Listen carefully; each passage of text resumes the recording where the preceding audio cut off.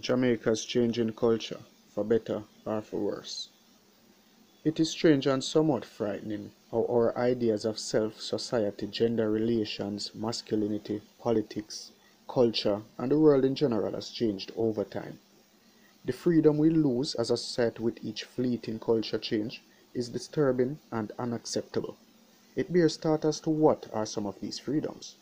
We are left to ponder whether or not culture is static or is on a continuum defined by globalization. Culture is defined by the Center for Advanced Research on Language Acquisition as shared patterns of behaviors and interactions, cognitive constructs and understanding that are learned by socialization. This bondage of self to which we seek freedom is to a great extent self-imposed, having been socialized in a manner not to critically think about issues which affect us, including those pertaining to cultural matters.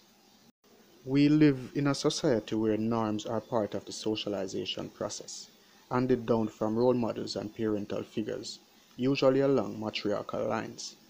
To this extent, one can easily dismiss the father figure role in the process of socialization, since many of our black homes are fatherless. This is quite troubling on many fronts, especially since the how to be a man role has been taken over by mothers, strong black women who single-handedly have had to raise a generation of boys into men. This is especially true for Jamaica, as the 2012 Jamaica Survey of Living Conditions showed that 46.4% of all households were female-headed. One can surmise that the situation was worsened since the survey was done 7 years ago. Dr. Barry Davidson of the Family Life Ministry research was a bit more probing and revealed that father-absent children scored lower in IQ than father-present children. This finding is rather disconcerting and should be of concern not only to parents but to the policymakers, especially those in the field of education. We live in a world and society in which even drinks have been colored by gender.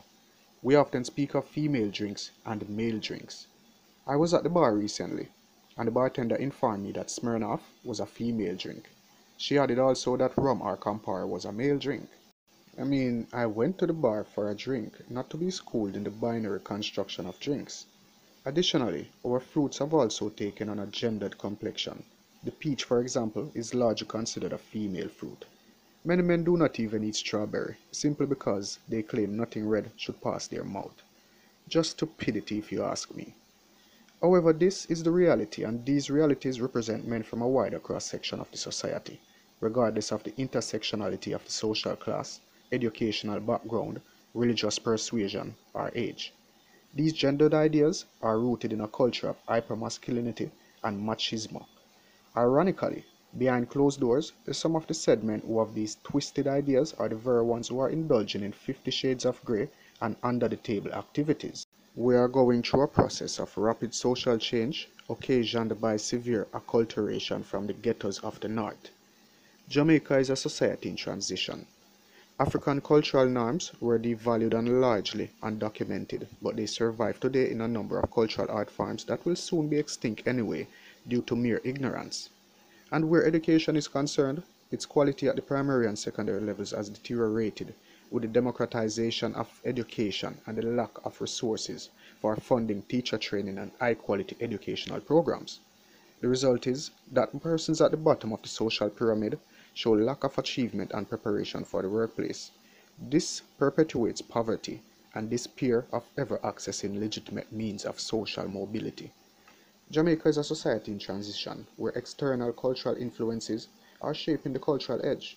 The middle class, who have been traditionally the purveyors of the dominant culture, has been eroded through migration and the rise of the new rich.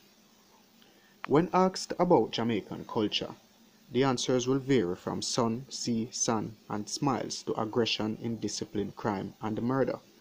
Others will think of reggae music and some will think of cannabis. Some will remember our X-rated dancehall music and others will muse about our rhythmic and clean reggae harmony and lyrics. Some will think of Bob Marley and Louise Bennett, and others will remember our African roots, diverse ethnicity, kumina, quadrille, bongo drumming, and traditional art forms. Some people will recall our politics, scammers, poverty, and mendicants, while others will consider our Olympic heroes and natural friendly nature. Maybe it is full time that we seek to define ourselves culturally. Then again, perhaps we already have. One must therefore ask whether the perception that we portray accurately represents our true culture or not. If the two are one, would that bid well for us as a nation? And if they are not, how do we change that perception to fully represent our culture?